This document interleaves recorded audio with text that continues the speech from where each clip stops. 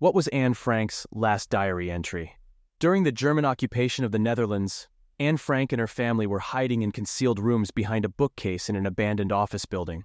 Anne kept a diary in which she penned her last entry on August 1st, 1944, after struggling to define the better half of her personality, which is much purer, deeper, and finer. No one knows Anne's better side, and that's why most people can't stand me. A voice within me is sobbing. You see, that's what's become of you.